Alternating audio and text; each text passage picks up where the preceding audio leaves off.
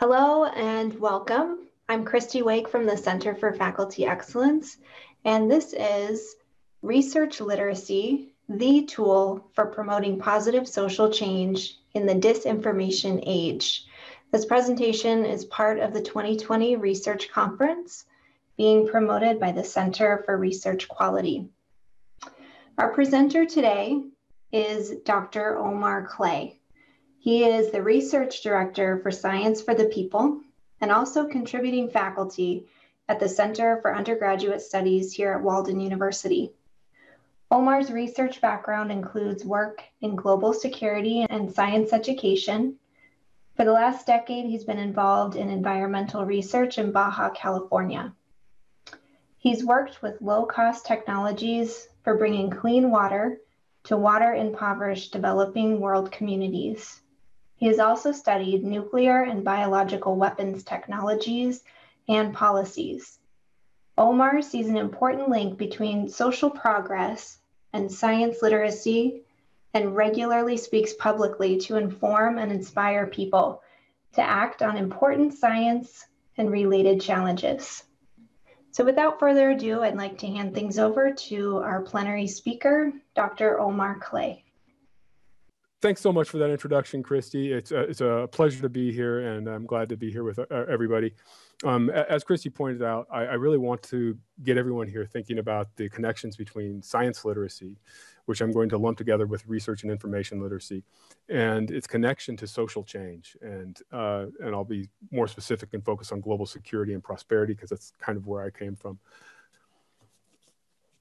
And to start with, I wanted to share some results that maybe fly in the face of what people think about with science courses. These are the results from the science courses I taught last year. And in those classes, 73% of the students strongly agreed that the course helped them understand how to contribute to positive social change, with most of the rest of the students agreeing with that.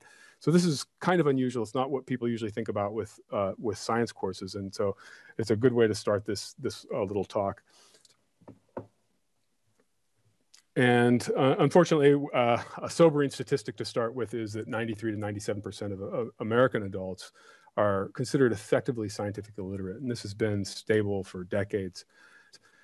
So what is science literacy? And here's one definition. I've broken it into parts, but it consists of some understanding of scientific findings and conclusions, but in particular, it also focuses on understanding scientific process and how to critically evaluate information and how to critically evaluate scientific information in particular.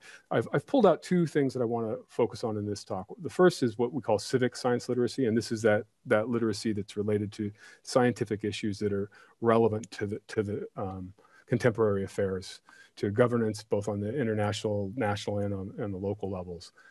And then the other aspect of science literacy that I want to talk to you about is really closely related to information and research literacy. And this is the ability to critically evaluate the quality of information based on its source and the methods used to generate it. When it comes to content knowledge, Americans are very, very middle of the road. Internationally, our comparisons are just below or just above average. A ranking out of 38 out of 71 is very common when we do these types of studies. But there is a way that a metric in which Americans have really improved recently, and this is this civic science literacy that I was referring to earlier. And it looks like, according to the work of Miller et al., that a major reason for this improvement in civic science literacy really has to do with the number of science courses people take in college. And since most people are not going into the sciences, this is probably closely connected to the liberal arts colleges requiring that one science course for their degree. And as you might expect, as civic science literacy has increased in our country, that means the people's understanding of important subjects facing our country has also improved. At this point, climate literacy has really increased in the United States, though I hasten to add that 16% of Americans continue to think that global warming is not actually happening. And as Americans become more aware of these types of subjects, they become, for instance, here, as we can see with the data, they're more aware of potential harms, in particular associated with climate change here. And we're also, as we become more aware of climate change and climate change as a detrimental effect on ourselves and in our environment, people are also beginning to prioritize climate policies.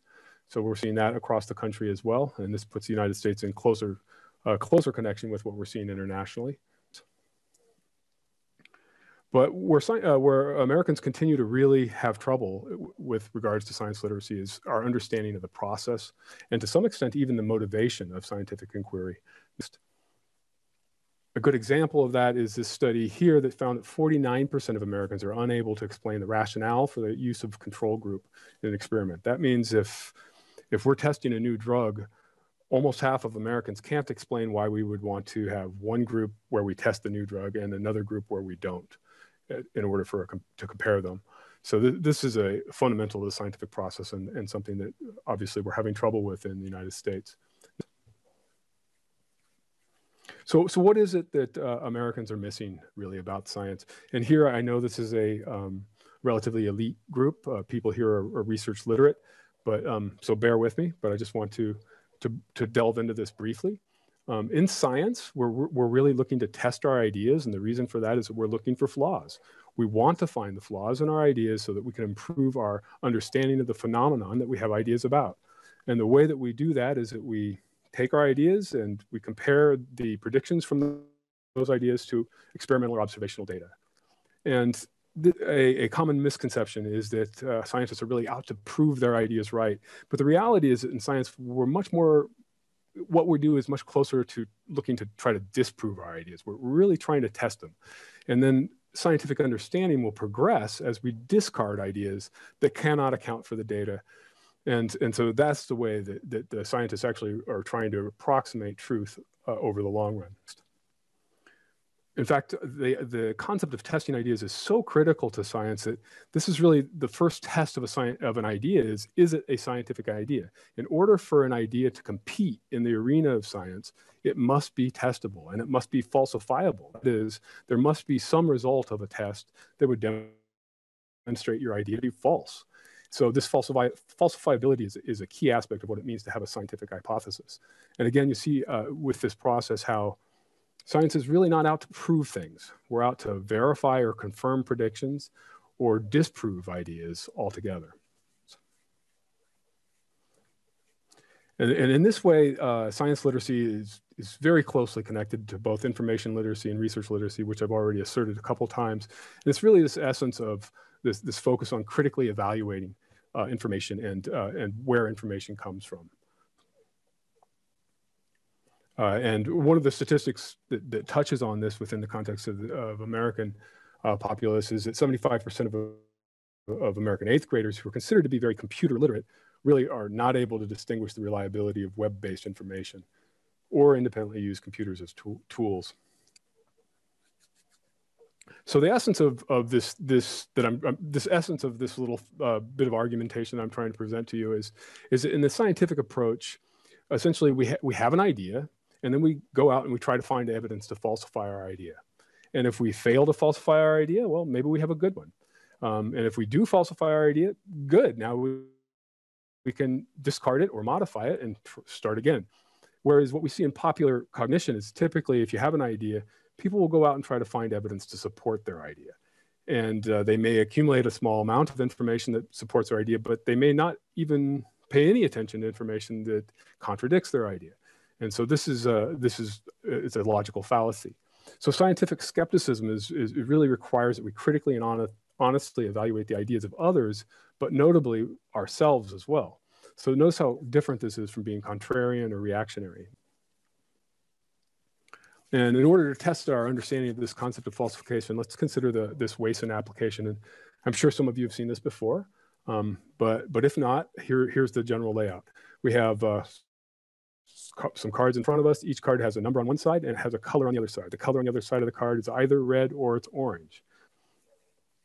And we've been provided with this hypothesis. If a card shows an even number on one face, then its opposite face is red. That's our hypothesis. And so the question I have for you all is which card or cards must be turned over in order to test the following idea? So how do we test this idea? And I'm just going to walk through the cards and ask you to raise your hand if you think that we should flip it over. And then I'll evaluate that card, and we'll move on to the next card, and I'll ask everybody again. And hopefully by the end of it, everybody will be getting this correct. So number 3, who thinks we should flip that over? And just a few people think we should flip over the number 3. And you can see why. If we flip over the 3 and we find a red face, we really haven't actually falsified our hypothesis, because the 3 is an odd number. Our hypothesis is about even numbers. So our hypothesis actually doesn't have anything to say about that 3. Whether there's a red or an orange on the other side doesn't really matter. So we don't need to flip over the 3. How about the 8? Who thinks we should flip over the 8? And almost everybody wants to flip over the 8, and that makes good sense, because there's our hypothesis. It says if a card shows an even number on one side and we have an even number, we better have red on the other side. So if we flip that 8 over and we find an orange, we've falsified our hypothesis and disproven it. And if we find that it's red on the other side, then that supports our hypothesis. Notice it doesn't prove our hypothesis, it simply supports it. So we do want to flip over the 8. How about that red? And a lot of people want to flip over the red too, and that makes some sense. But think about what happens when we flip over the red. We either find an even or an odd number. If we find an odd number, again, it had nothing to do with our hypothesis, so it's irrelevant. But if we find an even number, it confirms our hypothesis, it supports it, but it doesn't prove it. It's not a test. Flipping over the red is what you would do if you're looking to support your hypothesis, but it's not what you do if you were looking to test your hypothesis. How about that orange? And now everybody knows we want to flip over that orange, right? Because if on the other side of that orange card we find an even number, we've disproven our hypothesis. So that's a real legitimate test. If we find an odd number, again, it has nothing to do with our hypothesis. So this is the essence of really testing your own ideas and testing ideas to look to see if you can find a flaw in them and then improve them. So I'm going to go back to this issue of social change and global security, and and I'm going to start with some observations. Common thread in the threats to global security and prosperity, and here I have some background with both nuclear weapons and biological weapons, but also with environmental challenges. A common thread in these threats is a lack of scientifically sound policies, either on a national or an international level, or on both. And I think a corollary to what we saw earlier with science literacy in the United States anyway, is that along with the public, many, perhaps most, policymakers are not scientifically literate. So a couple claims. One is that to improve global security and prosperity and make positive social change, we need to improve science literacy amongst our policymakers. And then the corollary there is in democratic republics, such as the US, this would require improving science literacy amongst the general public. And that's a claim, and it's open to discussion, and you guys may disagree with me on that. So that brings us to a really another unique aspect of our meeting today, and that's this COVID-19 pandemic. And this has really challenged all of us.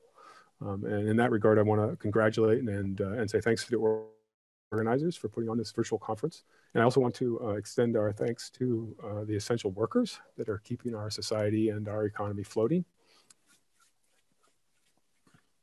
And in spite of what we've heard from some of our leaders, infectious diseases and pandemics are not only not new, but we've been predicting this one for some time, and we are continuing to predict more infectious diseases and pandemics in the future. And the reason for that, or there's several, but two of the big ones. The first one is climate change. As the temperatures warm, planetary temperature warms, disease spreading vectors, things like mosquitoes, ticks, rodents, bats, they're going to be active for a greater number of months throughout the year, and they're going to be able to reach geographical areas and therefore human populations that they haven't actually been in contact with before. And in this way, they will spread disease. And then another way that we're going to see, or another reason we're going to see increasing risk of pandemics and infectious disease in the future, is that humanity is continuing to encroach on wild areas. And so as we infringe on what was previously a wild area, we put ourselves and our domestic animal life in ever closer contact with wildlife. And so this increases the likelihood of having a disease or a pathogen moving from the wild population to a human population. And so here I've talked a little bit about some of these environmental challenges, and I'm going to take a little aside, and there's a science literacy aside with regards to global security issues. And I'm going to start with the water crisis. And many of you may not realize we have a global water crisis. And in this graph, I think you can see in black, that's the human population curve. It's gone up by 400% since 1900. But in the bar graph, you can see water consumption. It has grown by about 1,500%, which is 350% faster than our population. So we're not only consuming, there's not only many more of us consuming water, but we're consuming water much more, we're consuming much more water per capita than we were in 1900. And although this is a water planet, you would think maybe we could never run out of water. The vast bulk of water is in the global oceans, and maybe 2 to 2.5% of fresh water on the planet. And of that, most of it's locked up in the glaciers and the ice caps at the poles. So what little bit of liquid fresh water exists, there is either in a surface water body or it's underground. A lot of it's underground. And so that's where we get our water, the water that we drink. And when we pull water out of these underground reservoirs or aquifers, and we do so at a rate that exceeds the recharge rate of the aquifer, the water table will drop in the aquifer. And that's actually what we're seeing. So if you look here in Southwest throughout the United States, water levels have dropped 50, 100, 200 feet in the last century. Similarly, throughout the country, in there you can see on the right-hand side is Chicago, 800-foot drop in the water table since 1864. And these are just examples being pulled from the USGS. This is not unique to the United States. So essentially what's happening as you see these water tables drop is that we are depleting aquifers. So these are the biggest aquifers in the United States. And you can see that with a few exceptions in the Northwest, there's been tens to hundreds of cubic kilometers of water pulled out of these aquifers in the last century. It's a tremendous drain of water that we are representing here. And so this is hearkening to our future, even though it's our present, because there's still water in these reservoirs, but there won't be forever. And unfortunately, the United States is just not all that unique in this regard. This is going on around the world. We're overdrawing water everywhere. And that's part of the reason we're seeing the loss of surface water bodies around the world. For instance, here is Lake Chad. This used to be the largest freshwater body in Africa. It's now hardly a lake at all. And again, the Aral Sea. The Aral Sea has had most of its water diverted for agricultural purposes, and a few would call it a sea at this point. And of course, we're also trashing our water supply, not only with literal macroscopic trash or microplastics, but also with fertilizers and pesticides. And moving now to another large reservoir, a global reservoir that we are polluting, that is our atmosphere. So we now have a global air quality crisis. This is just 45 years of data of 3 different air pollutants. These happen to be greenhouse gases. And in the last 45 years, each one of these has increased its concentration in our global atmosphere by over 10%. This is all due to human emissions. And because these are greenhouse gases, they are responsible for global warming. And the way the greenhouse effect works is as we pollute the atmosphere with greenhouse gases, those gases will trap heat on the planet that would otherwise have escaped out to space. The planet's warm, it radiates infrared radiation. And without greenhouse gases, a lot of that infrared radiation gets out to space and cools the planet. But with the greenhouse gases, it traps that heat on the planet. And so that's why we're seeing temperatures rise. Unfortunately, that's not the end of air pollution.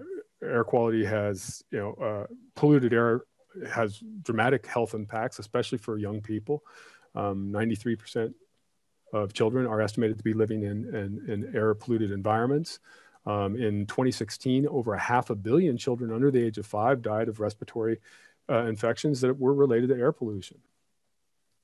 And unfortunately, air quality is not just a problem for children, though that alone would have been enough of a problem. More than 1 out of 3 people worldwide at risk of ill health. According to this study, a more recent study, nearly half of the Americans are breathing unhealthy air, and this is a record-breaking pollution recently. In fact, if you look at the United States' airspace relative to other airspaces around the world, you'll see that we don't have particularly great air quality. This is actually somewhat new, and it's related to changes that were made in the EPA under the current administration. So you can see that in just the last couple of years, there's been a 20% increase in particulate matter, for instance, in the US airspace. Particulate matter has dramatic impacts on mental health and in physiological health. So this is by no means innocuous. And then finally, I'll leave off our little science literacy, global security aside with another real challenge, which is extinction. At this point, humans have initiated what's called the sixth mass extinction in our history. And when I say our history, I mean the history of our planet. And as you can see in this graph, the little dotted line there is the background extinction rate. That's what you would expect without human activities.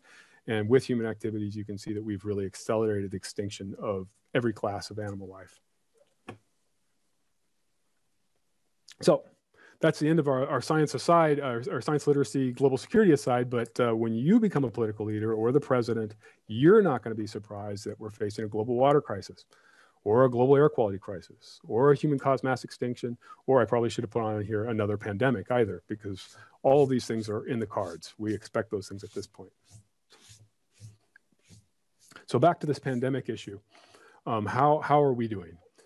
And as you can see, this is data that was retrieved on the 26th, and all this data incidentally is available online without special university library access or anything else. Every bit of data that I'm sharing in this presentation can be found by anybody that has access to the internet. Unfortunately, you can see that the United States has not been doing particularly well. This is essentially per capita infection rates, and we're quite high relative to our European counterparts, and perhaps globally as well, though it's much harder to make that assertion because we don't have great testing globally. And U.S. is really unique in this. On the right-hand half of this graph, we can see nations that have high GDP per capita, and I kind of put a green shading there. And the upper half of the graph, I put a pink shading to show those countries that have high infection rates, per capita infection rates. And you can see the United States is quite unique in that it's in both categories. It's both wealthy and has high infection rates. And this is the real tragic implication of that, which is, and here in yellow, you can see the per capita death rate in the United States. And it continues to be one of the highest in the world, as our infection rates and our death rates are much higher and continue to lag behind some of our European counterparts. And of course, a major question here is why? Why are we doing so poorly as a country? One of the ways of trying to understand how government policy is being implemented is this Oxford Stringency Response Index. This is an index that really just looks at how strict a government was in its response to the pandemic. It's not meant to say it did a good job or a bad job. It's just strictness. And here you can see one of the types of policy responses that the Oxford looks at for this Stringency Response Index, which is contact tracing. And contact tracing, for those that don't know, is really when somebody is found to be newly infected with COVID-19, or the medical professionals would then ask for a list of people that person has been around recently, and then contact all of those people to give them a heads up that they now need to get tested. And this is really how you get ahead of a pandemic, is through contact tracing. This is a really key aspect of it. And as you can see here, at least according to Oxford, the United States is doing a very poor job relative to the rest of the world with regards to contact tracing. Now, is the reason that is this poor policy response, or is that the reason that we have these high infection rates and death rates? It's not clear. There's been some preliminary studies. This one here concludes rather dramatically that the U.S. would have suffered 70 to 99% fewer coronavirus. Just a stricter policy response early on. Again, this is very preliminary, I think, even by the author's estimation. And here's yet another very preliminary analysis, which comes to similar conclusions, a little less dramatic. They're just saying a substantial number of cases and deaths could have been averted.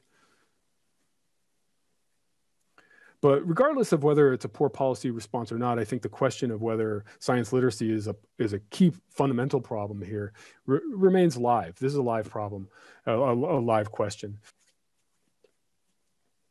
So one way to get at science literacy in the population versus, in policymakers or amongst political leaders is to look at things like, who's wearing masks. Here you can see in yellow, highlight, United States. This is a self-report. This is just the number of Americans claiming to wear masks in public. Again, you can see where I got the data and what date there on the lower right. And although Americans are doing much better than some countries and not nearly as good as some others, still 1 out of 4 Americans say they don't wear a mask in public. So for me, this was a little confusing as a scientist. The mechanistic model of disease transmission is something that's been around for over a century. Just understanding the disease is transmitted in a very mechanistic way from little particles that go from one person into another person. And this supports the use of masks and social distancing, and both as a way to protect oneself, but also one's community from the spread of disease. And this is something that's been practiced, as I mentioned, for over a century. But I was probably overly optimistic. And it seems like maybe a mechanistic view of disease transmission is not so accessible or so commonplace. And part of the reason that we might think that that's the case is because of these other science literacy statistics. We find out that less than half of Americans know that antibiotics do not kill viruses. Or not less than half, I'm sorry. It's 55% of Americans know that. About a quarter of Americans cannot identify the definition of an incubation period. Almost half of Americans can't provide an acceptable definition of DNA. So these types of statistics suggest that it's possible that Americans, for instance, don't know the difference between a virus and a bacteria.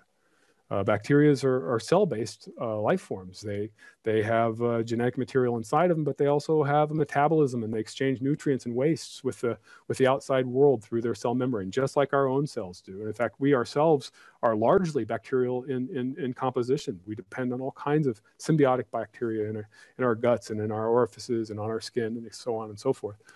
Whereas viruses, on the other hand, are simply little tiny bits of genetic material encapsulated in protein, and they do nothing until they come in contact with a cell membrane, and then they inject their genetic material into that cell and will hijack the cell's machinery, ultimately destroying the cell while they create many more viruses in the process. So even if you didn't know anything, though, about a mechanistic model of disease transmission, you didn't know any scientific facts, if you had research literacy, if you knew how to look things up, you would be able to easily figure out whether you should wear a mask or not. There's all kinds of studies available, really good, solid studies online. So some of these studies even allow you to compare different types of masks and the efficacy of these masks, along with obviously the costs. Similarly with social distancing, the studies have been done. They're available for people that are interested. Some of these studies maybe weren't done or weren't available right at the very beginning of this pandemic, but they've been around for a little while now. So anybody, even if you didn't know much about science, you could easily find out what would be appropriate health measures to take in the face of a pandemic if you just have research literacy, the skills necessary to look things up. So get back to, I'm going to transition back to another global security issue, and this is climate change. And I'm going to pull out these, they self-identify as science or climate science skeptics, but I'm going to have to call them climate science denialists because I don't believe that they are skeptics in the scientific sense. And I'll explain what I mean by that. But in particular, I mean, I don't believe that these, what I'm going to call climate change denialists, honestly examine and test the ideas of others and themselves. And I'm not sure that they're open to improving their understanding of the world with new data and observations, though I'd like to think that they are, and they just need a little bit of help. So let's consider how a legitimate skeptic who doesn't know science but has research literacy skills would approach the idea that global warming is a hoax. This is something we've heard from the sitting president. Global warming is a hoax. Well, what if how would somebody know? Firstly, if somebody goes to set out to prove that global warming is a hoax, that person is going to find lots of well-funded websites to support the idea that it is a hoax. I mean, that's a lot of those websites have funding from fossil fuel industry, and research indicates that even now some of them are continuing to get funding from fossil fuel industry. However, none of those websites that support the notion that global warming is a hoax is going to be from a reputable scientific body. And few, if any of them, will have .edu or .gov in their URL. So that research literacy would really help somebody distinguish whether those were decent websites or not. So let's go on and consider some of the other things that a global warming denialist might say. First of all, global warming is a hoax. Okay, are temperatures rising? That's easy to find out. You look it up. Land temperatures are going up. Ocean temperatures are going up. So it seems like the planet's warming. Another good way to look at this is just the hottest years on record. We have over a century of temperature data on the planet. The 9 hottest years on record occurred in the last 10 years. So that should be pretty shocking for people. It's definitely getting warmer.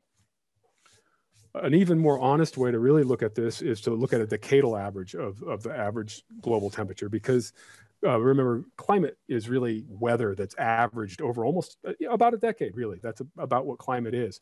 So when we look at our average temperature every decade for the last century or so, we can see that the planet's obviously warming.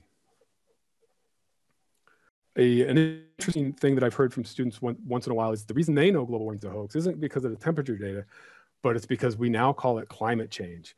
And though I don't fully understand how this reasoning works, I do want to point out that global warming is just one component of climate change. Yes, the oceans are warming, the land is warming, the atmosphere is warming, but climate change is also referring to the change in the chemical composition of our atmosphere and the change in the chemical composition of our oceans, for instance. Our oceans, as more CO2 enters our atmosphere, more of it permeates into the ocean where it forms carbonic acid, and that decreases the sea surface pH, which you can see in the lower left there. So the ocean is actually getting acidic, which is causing real problems for marine ecosystems. Another common idea is that, well, okay, the planet's warming, but it's because the sun is getting stronger. Now that on the face of it's not a bad idea. The sun is actually a very dynamic entity. Of course, we have to look at what kind of energy is coming from the sun. It could drive the climate change conceivably. And you can see the dynamic nature of the sun there in the graph on the right-hand side. That's the energy coming from the sun.